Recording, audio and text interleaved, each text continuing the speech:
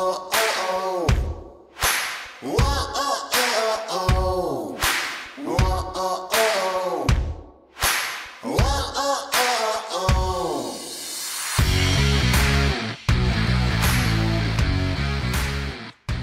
I hit that record button. Now remember, John, your opinions do not reflect those of the Special Operations Command, Central, Atlantic, anywhere SOCOM is. Your opinions do not reflect what they're doing. John, welcome to the show, man.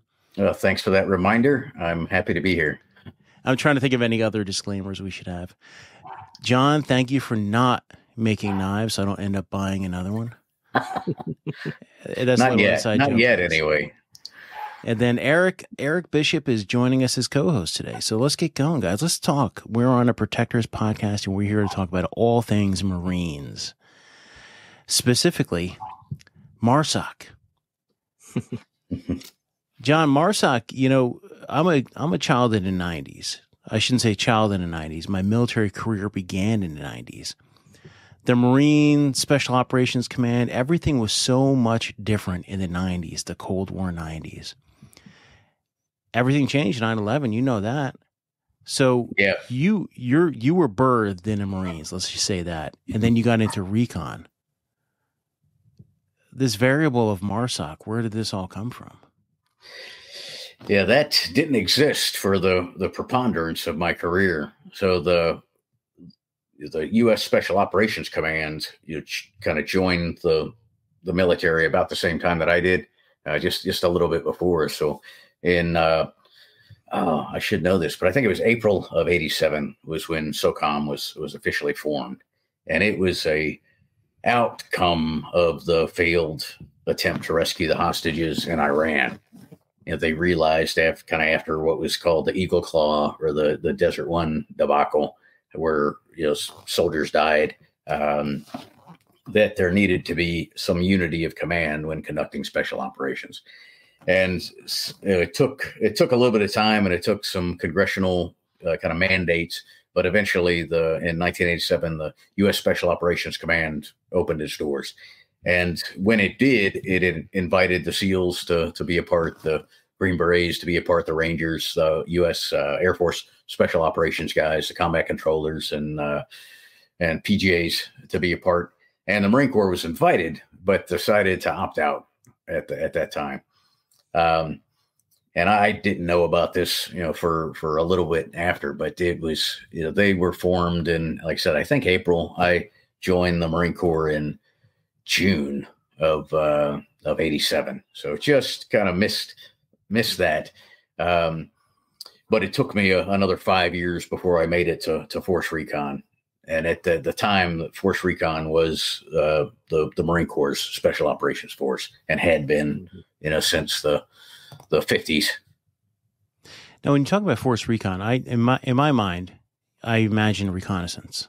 All reconnaissance, throw the ruck on your back, throw 1 million pounds on your back, gear, and everything you could possibly imagine, and hump towards your location, observe, reflect, call in whatever you need to do. But MARSOC, it seems to me, turned into more of like a direct. I mean, when I read up on you about going in Iraq, turned into more of like a direct action type force. Yes. So we've always there's always within the Marine Corps, there's been a reconnaissance battalion, and they serve as the eyes and ears essentially of the battalion commander that they support. The Force Recon has always been answered to the force commander. So whoever the kind of the highest commander on the field was. In after 9/11, when I found myself in Afghanistan, that was General Mattis, and we were reporting to General Mattis, kind of taking direction from General Mattis to observe and report and interdict, enemy activity. So Force Recon has always had the secondary mission of direct action. So early on, when we kind of assumed that mission about the same time that Special Operations Command was forming, it was in extremis hostage rescue. If the big boys couldn't make it to town, then we were the guys who would be called on to do that. We were obviously sea-based with the Marine Expeditionary Unit, so our deployments were on ship, and we were usually a pretty quick trip away from any hotspot. And that's what happened with 9/11. I was sitting in a bar in Darwin, Australia, when we saw the first tower get hit. Knew that hey, finish your beer because we're going to go jump on the boat and make our way to Afghanistan. Yeah, it's crazy. 9/11. When in the 90s, I was enlisted as artillery, and then I branched infantry later on. So I was actually at infantry officer basic course at Benning on 9/11. We were supposed to do our mount training that week, and really it did change. We went from the peacetime army, essentially peacetime, to all of a sudden, hey, everybody's going to war. You're eventually going to go to war, and it just changed.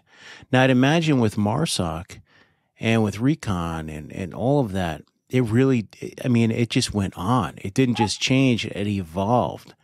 I mean, we're talking decades and decades here of just evolving into a warfighting machine. But in order to get to that evolution, you had to actually start.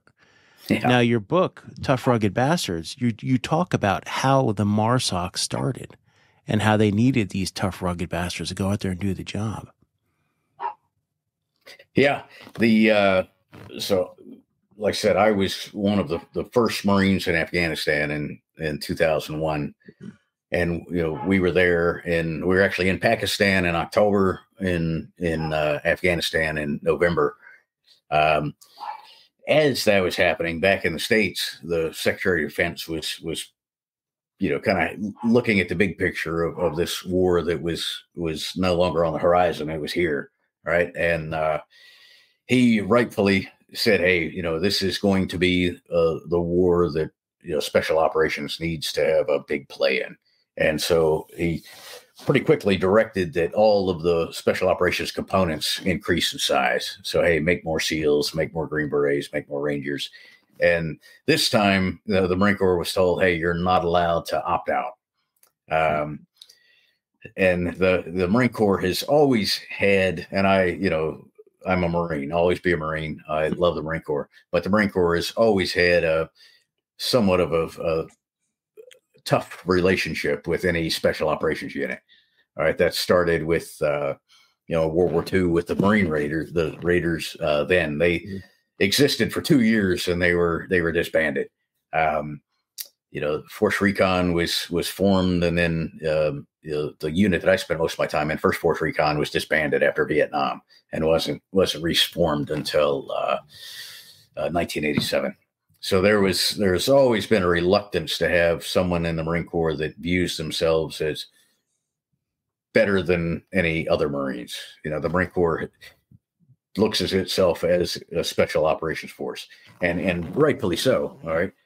But that's when you're the guy who's trying to work your way up to the tip of the spear, that's a little bit, it can be disconcerting, right? You're like, hey, I'm just trying to do a job that obviously there's a need for.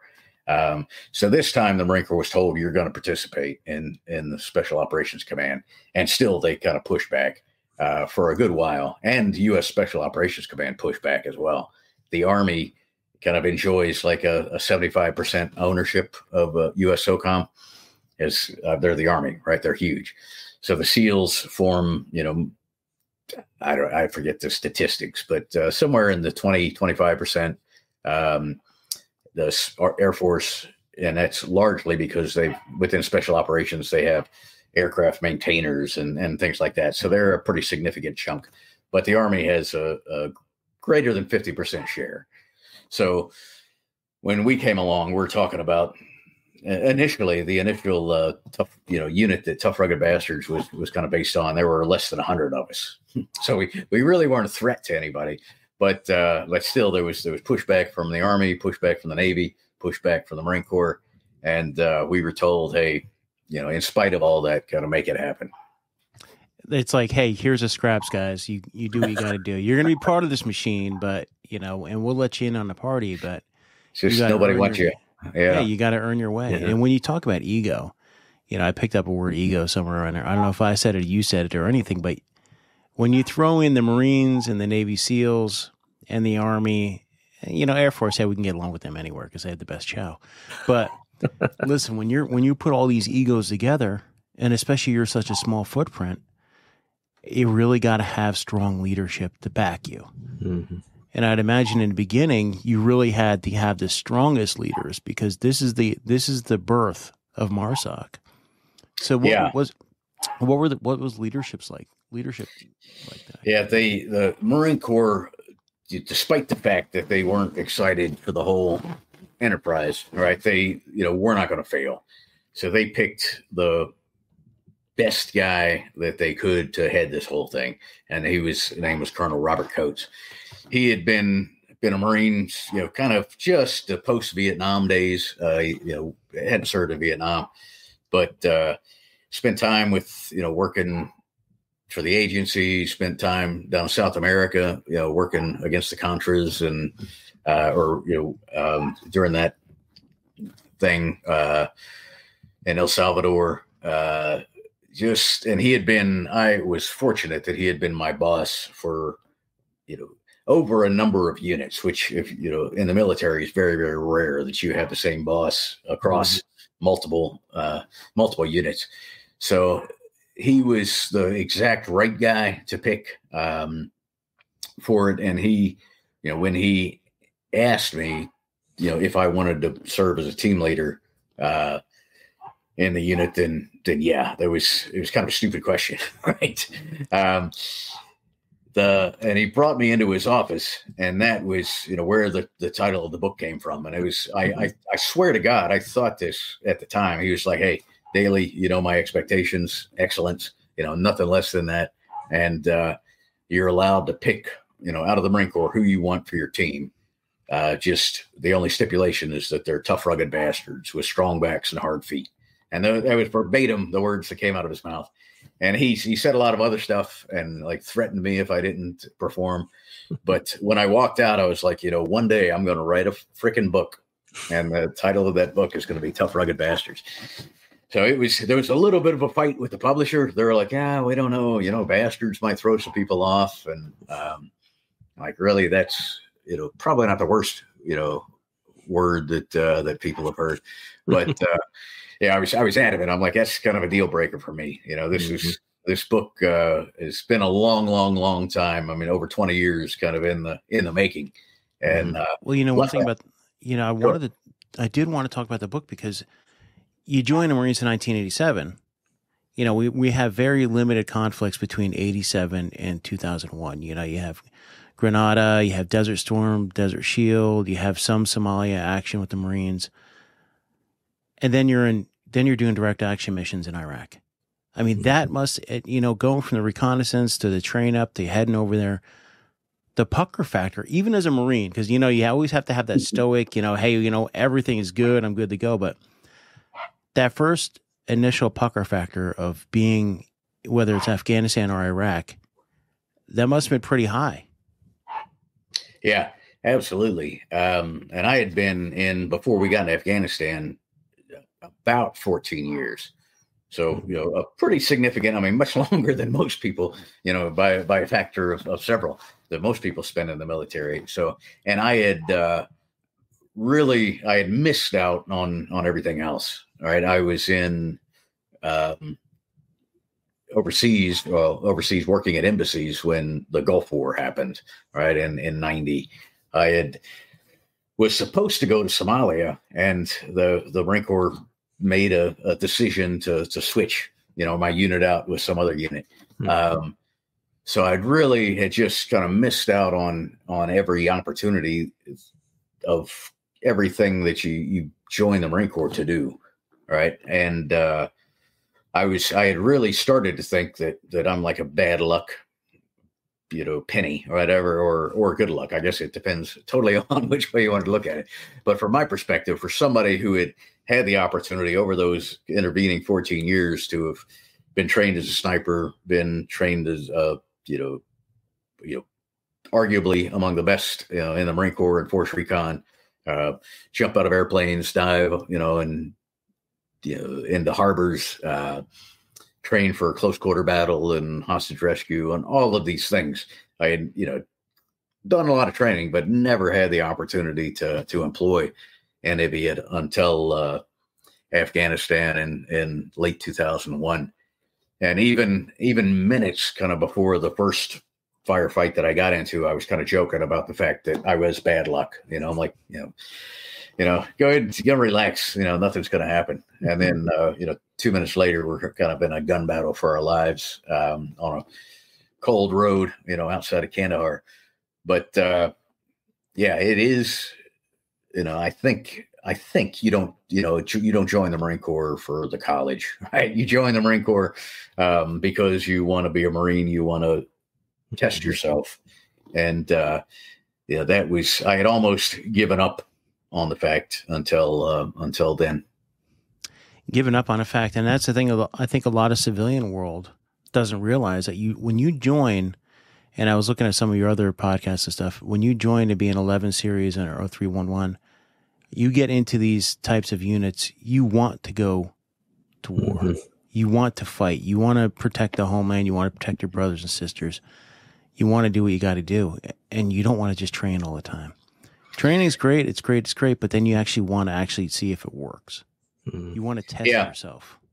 And that's it, I think, more than anything. I mean, there's the perception that people want to go kill somebody. I don't, that never really was the thing for me, but you've done all of this stuff to hopefully mold yourself into the type of person who will think well, perform well, act well, do all of the things that you need to do in combat. And so there's absolutely the desire to have that opportunity. And it's intoxicating, really. I mean, when the adrenaline starts pumping and things are going, and if you trained well, and if your leaders did a good job of building you, you perform as you should, and it's a magnificent thing to watch. In Afghanistan, I had the opportunity, and I talk about it kind of at length in the book, but to see the guys, standing beside me, guys that I had had some role in training as their platoon sergeant over, a number of years, and watch them just do exactly what they should be doing in the situation, in a very complex situation. It's nighttime, there's fire, there's people shooting at us, and just watching them like, man, this it would be hard to explain. And it is hard to explain to somebody who hasn't been there. Did the awe factor, and not awe factor in, I guess, for all those years of training and then to actually go and implement it, was the transition a lot easier than maybe you might have expected, or was it just natural that everyone just, like you said, just did what they were supposed to do? It was, and like I said, we're in the Force Recon unit, we were really, really well trained. I mean, we had just rehearsed and repeated and done things so many times. There's a saying that one I got from Colonel Coates. He said, you don't practice until you get it right. You practice until you can't get it wrong.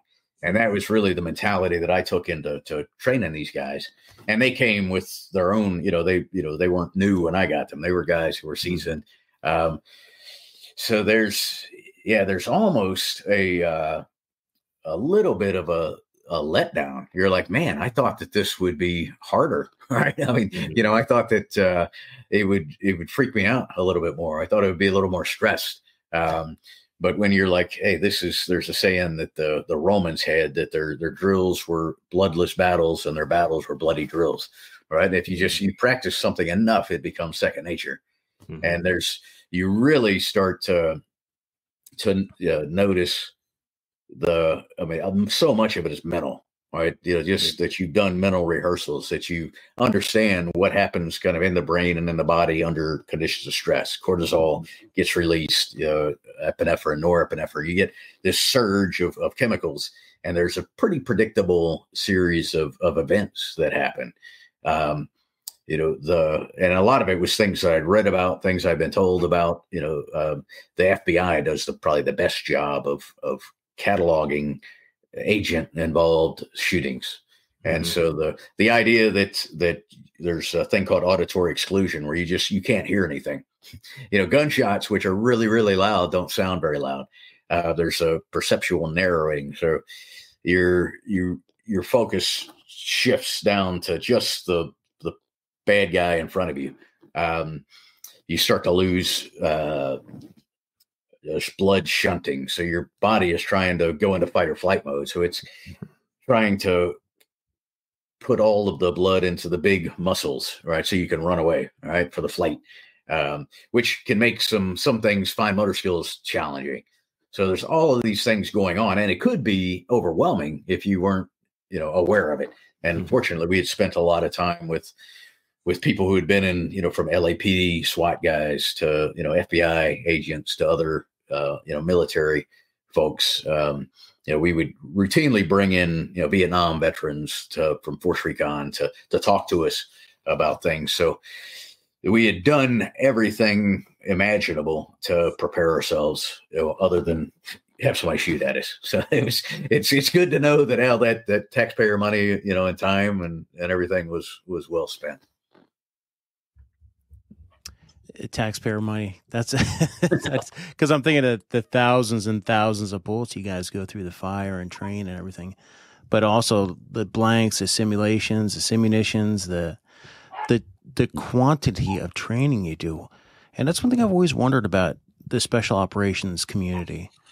It's a lot different than, being an enlisted 13 Bravo guy. I spent most of the time in a motor pool cleaning up oil spots. Infantry, just paperwork, a lot of, as far as an officer and stuff like that. But when you get into the special operations, we're not talking like, okay, we're talking about a train up. What is your train up like? What's the week like? Wake up in the morning, run 20 miles. We would, train in blocks. I mean, I think most people, it makes sense, right? So you might spend a week practicing medical training. You'd spend a week or two doing communications training. So just making sure everybody knows the radios. And that's the sort of thing that gets boring. People aren't terribly excited about it. I really hated, we would usually start the day in our medical training by giving, somebody else an IV and getting an IV. A valuable skill, but I don't like needles. So I was always, but then when you get out to the whole idea is that everything is a spiral approach to learning, which has really kind of become the big educational buzzword now. But scaffold that, hey, you start with some medical training, start with communications training. Now you're using the communications to call for a medevac while you're working on the guy. Now you're out shooting and you're having simulated casualties, and you not only have to call in the medevac, but you have to call in supporting arms, so artillery that come in or gunships, and you just progressively build over time until you're performing. You have guys performing everything that would happen in combat minus the getting shot back at part, and even that is simulated quite a bit. So as we progress closer to our deployment, our weeks were, quite often we would just stay out on the range and, up in the morning, shoot all day or sleep all day, shoot all night. It was, and on occasion shoot all day, then shoot all night. It just, really depended, but it was consistently hard training. And that was, a lesson that I'd learned very early, in my career. And when, one that I absolutely, carried on from Colonel Coates and from other, leaders that I had that just pushed the fact that the thing that always scared me as a leader is, having to come back and, tell a wife or tell a child or whatever that, hey, your husband isn't coming back because I didn't do a good job enough of preparing him. And that just literally scared the shit out of me. When you talk about training, it's evolved. It has absolutely evolved. When we talk about the 80s and 90s, we were fighting the Cold War. We were fighting a big, large scale. In the Army, we call them Krasnovians. That was our opponent, the 1990s. Training evolved so much that now you have all the Gucci gear in the world you want. You're not running around with, scraps and everything else you need. But who's conducting the training? How do they keep up to date? I've always wondered that too. Yes, your unit can know exactly what they're doing, but who is bringing in the training and making sure that they're up to date? Yeah, that's a great question. And that's really started to, post 9/11 started to change, because in in all those days, you either, you just trained kind of in-house, or you went to, and we used to go to the Army, trained with the Army out at like Fort Polk, the Joint JRTC, or the up in California, they have the big training center in NTC. NTC, Yeah. where you're fighting I don't know if they're called the Krasnovians, but they're in Soviet tanks and vehicles, fighting a big force on force war. We would like parachute in or move in and observe and report. And it was great training.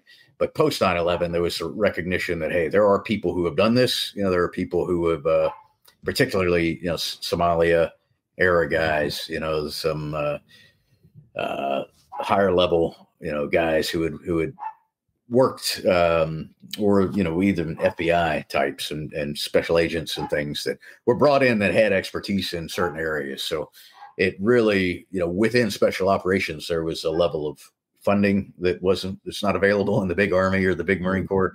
So, we would bring in like top IPSC shooters, Todd Jarrett, and just guys who were the top of their game at shooting. And they had never, heard a shot fired in anger, but they knew how to shoot. So you use that for what it's worth. Then you get some guys who had been in Somalia with, the Black Hawk Down, guys to come out, and a lot of them had started training opportunities.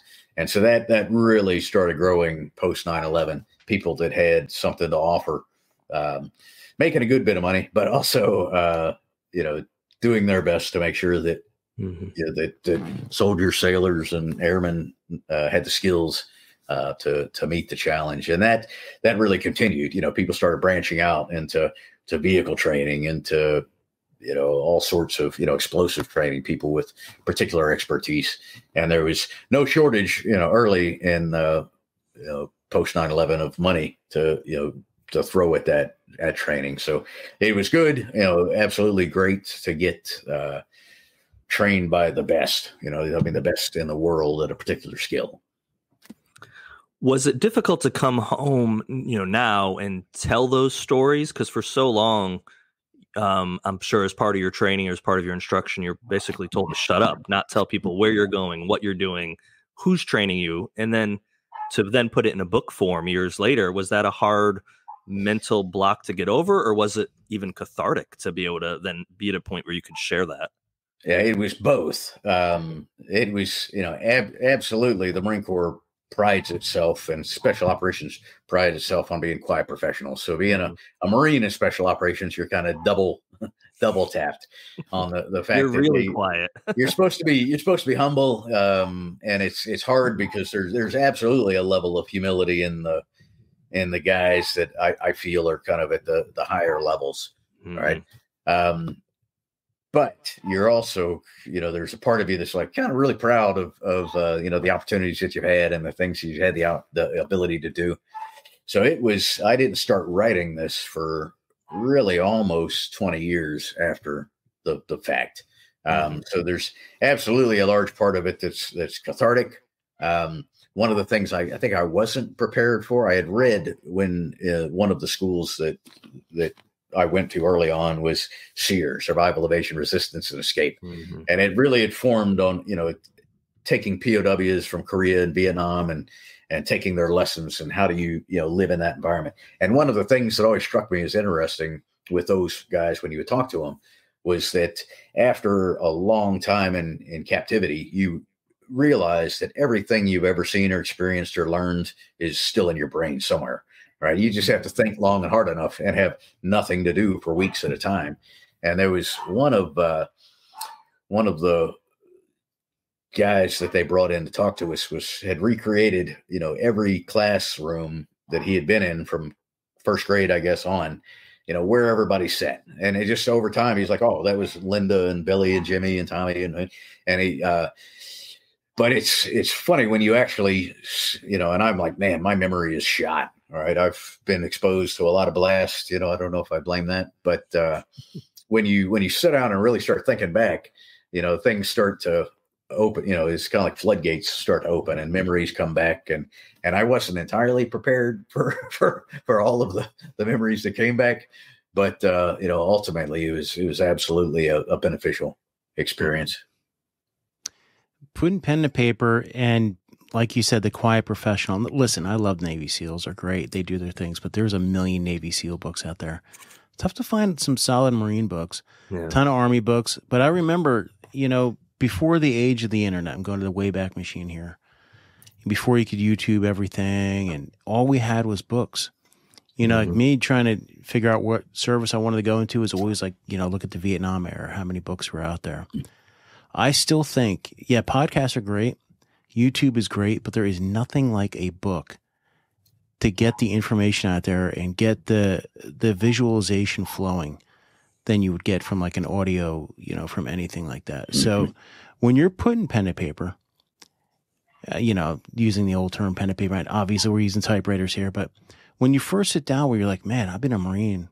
Where did this writer come from? Where's the John Dailey writing aspect of this whole variable come in? Yeah, like you, I grew up loving books. My first, and I kind of lived out in the middle of nowhere, so I didn't have a lot of friends to play with. Right? But my dad had a big, just this bookshelf that it seemed a lot bigger than it is now, but just filled with, the Hardy Boys and Adventures, Tarzan, Zane Grey, just all of these books of kind of badassery, right? And I loved reading them, and when you love reading, kind of the next logical step is that you want to write your own stories, or you want to do things that are interesting enough for somebody to write stories about. So I, as a kid, I liked writing stories, and always just in my head was like, I'll probably wind up writing books someday. The Marine Corps kind of doesn't encourage the artistic side of things that much. I did write a few, articles just about training and about things like that made it into the Marine Corps publications. Mm-hmm. But after I retired, I had the GI Bill was, a great, phenomenal, probably like the best benefit that the military offers, right? The opportunity to go to college. And I had used the last couple of years that I was in to get a bachelor's degree and that was a surprise to anybody that knew me, right? Because I was the kid least likely to ever engage in any higher education.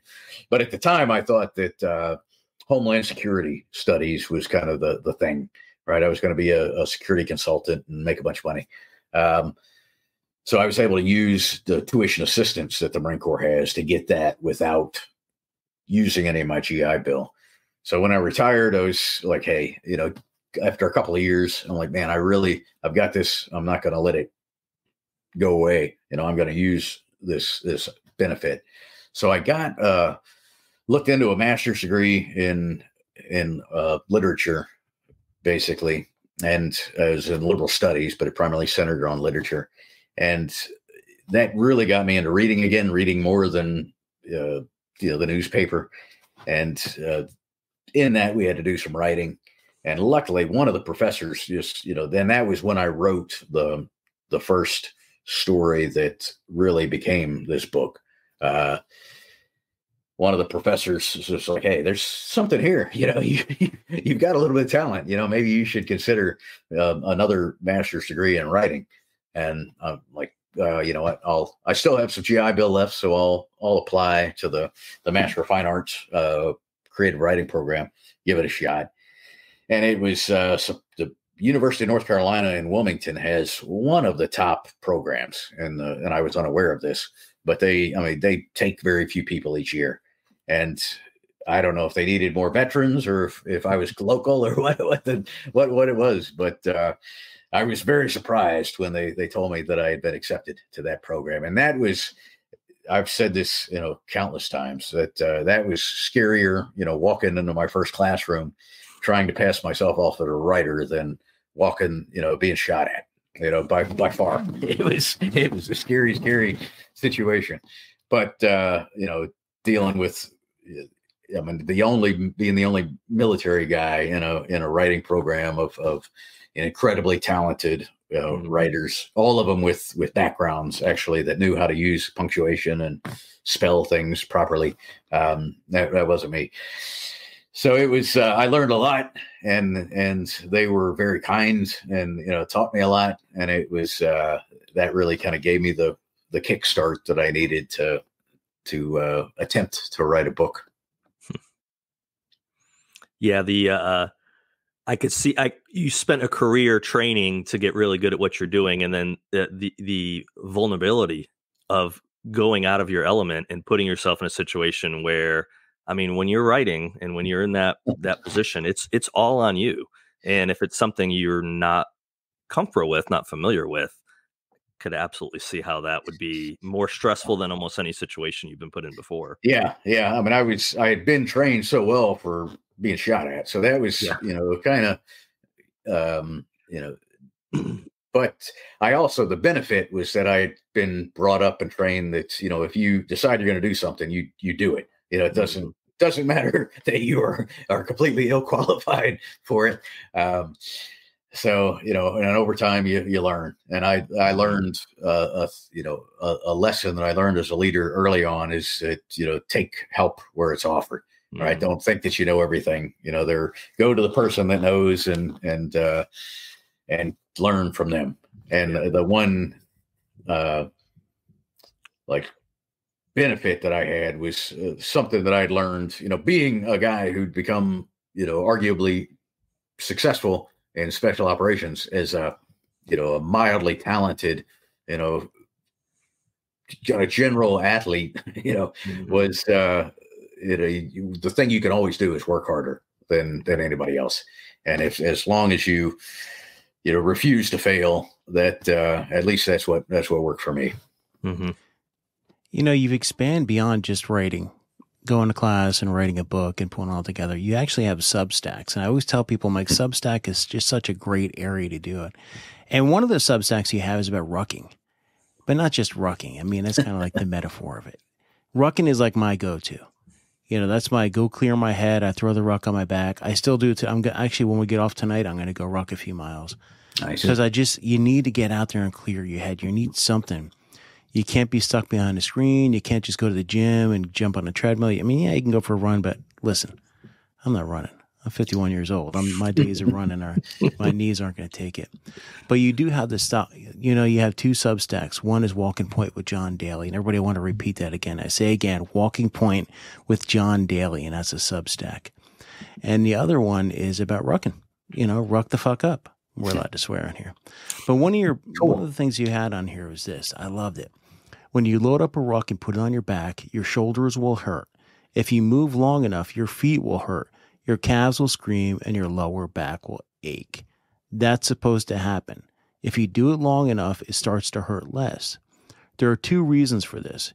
You're getting stronger and building muscle, but you're also learning to embrace the pain, to make friends with it, to realize that it won't kill you. And that's the greatest thing about rucking is you're learning different lessons. That's a life lesson, everybody. That's almost like, hey, you know what? Rucking is going to hurt your body while it builds it.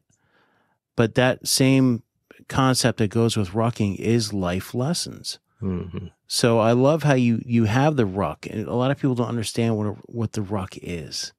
So let's talk about these Substacks, and Sure. I started it after the book deal had happened, and I was told, and I didn't know this. I was absolutely a naive in everything to do with writing, but it's valuable if you have a email list of people that you can send things out to. And so I looked around at the best way to do it. Substack was kind of growing, and as a platform, it's great. It's offers a absolutely free way for anybody really to have a platform and have opinions and write.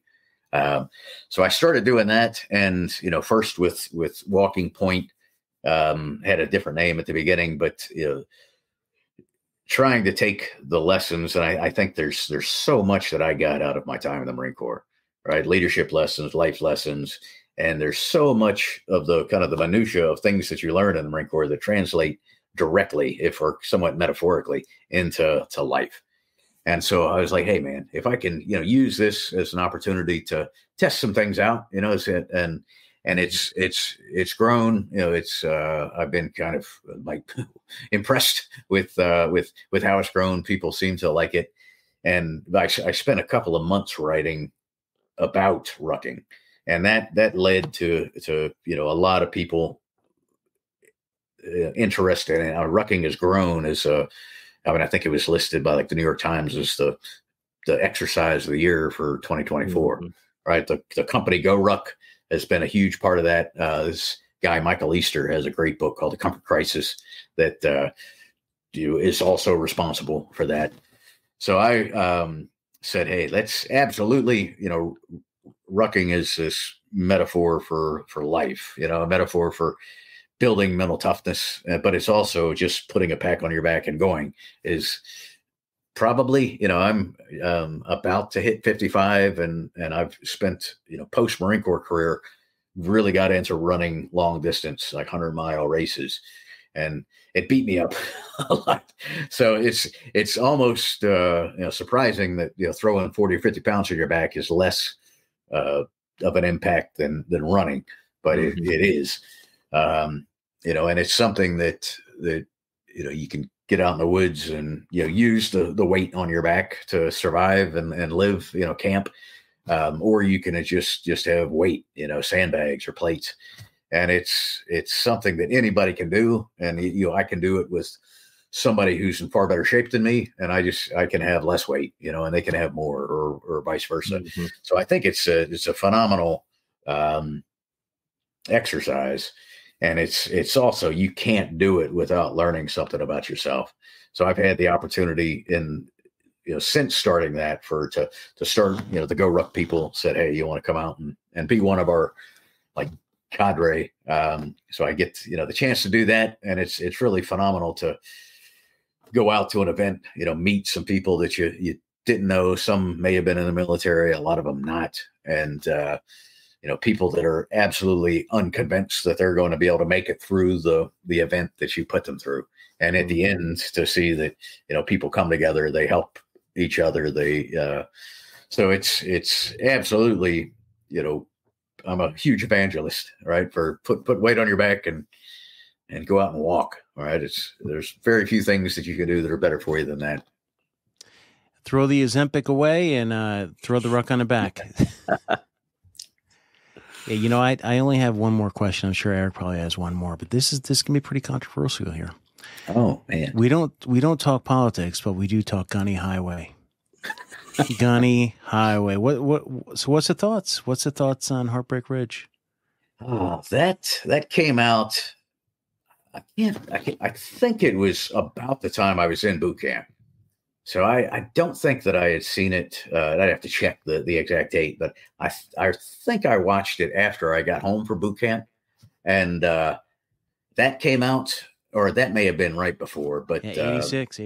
Yeah. Okay, yeah. So it did. I had seen that before, and when you see that, absolutely, as a young guy, that was, that did not make me want to join the Marine Corps less, right? That, the history of the story, the actual, facts, the facts in it are very sketchy, but the Marine Corps has always been willing to kind of play fast and loose with the truth, as it regards our history. And I talk about that in the book. There's some, kind of comical things that we've taken credit for that may or may not be 100% accurate, but to watch it now, it's absolutely comical. But when I got to First Force Recon, I came to find out that a lot of the extras in it, the Marines from the unit, were extras in that movie.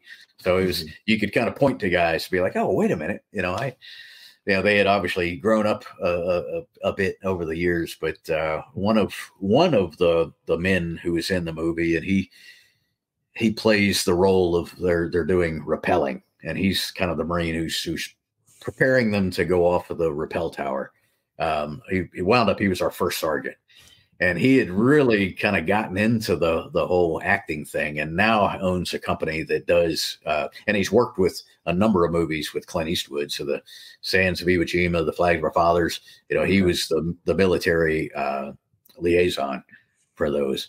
So I think his production company or his advisor company is called like First Force Productions. Right. So it ties back to that. But that was a great movie. There were a few others.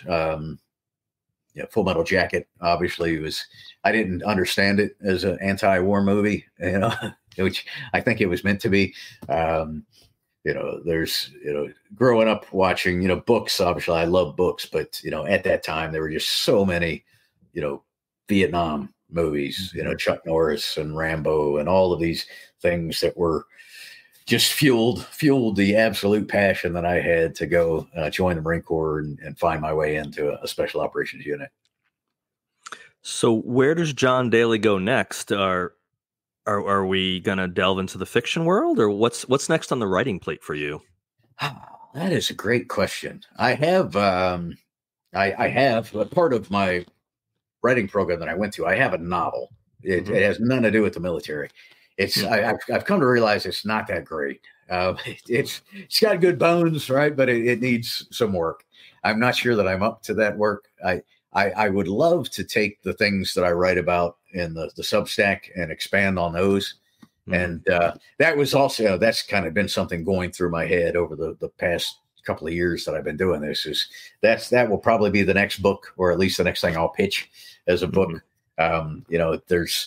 I feel like there's a lot of, it's at this point in time, and I think it's something like less than 3% of the, military age people are eligible to join because of fitness and because of, and there's a lot of people I think that are looking for something that's they're not finding. And I think there's lessons, even without joining the military, there's lessons that you can learn that, I think haven't been taught to the degree that maybe they should be. So that's kind of at least the thing that's sitting in the back of my head. Okay. Once I get through this whole book release thing, which is more strenuous than the actual writing, I've come to find out.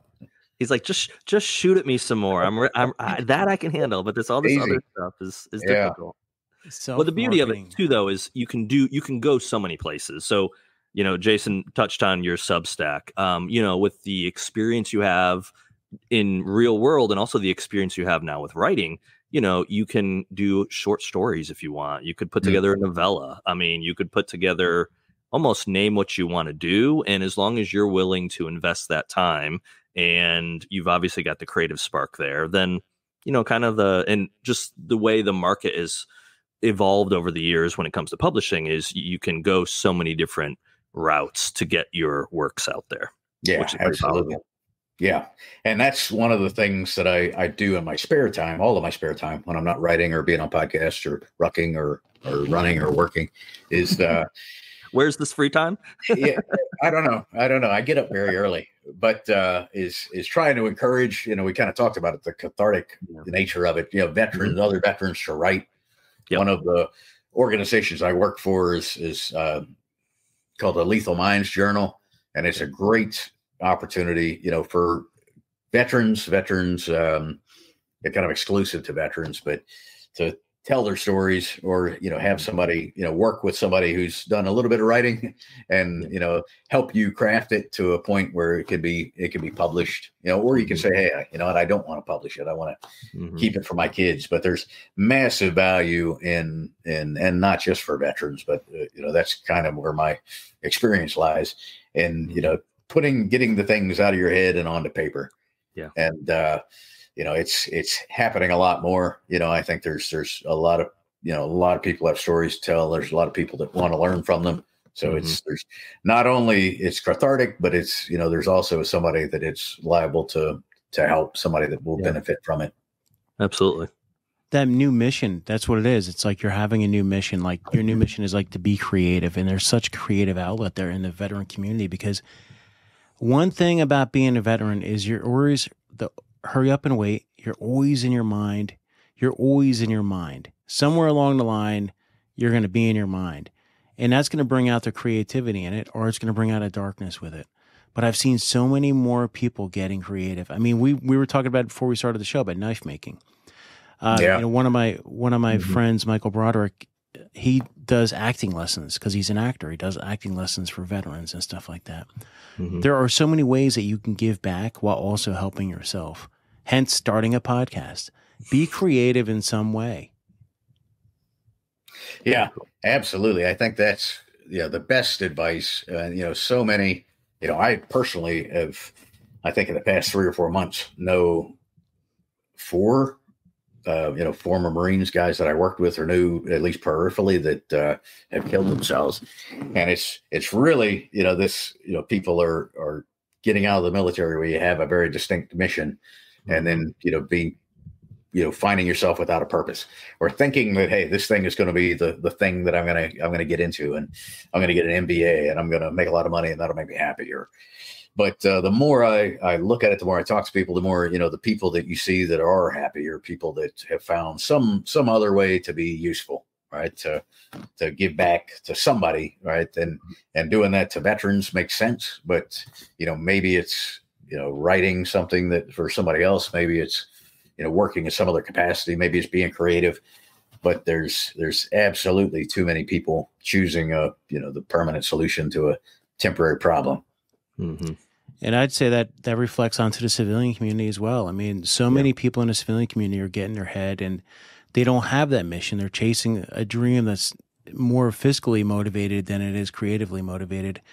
More about that, the next dollar sign, when, you need money to live, but your primary function in life shouldn't be money. You can have 10 minutes here and there to be creative in some outlet, or just do something to keep your mind focused on not that dark matter. Yeah. No doubt. Well, John, I appreciate it. Everybody, the book is Tough, Rugged Bastards. You know what? I got to really put that voice in there. Tough, Rugged Bastards. August 13th, 2024. John, Eric, I appreciate you both.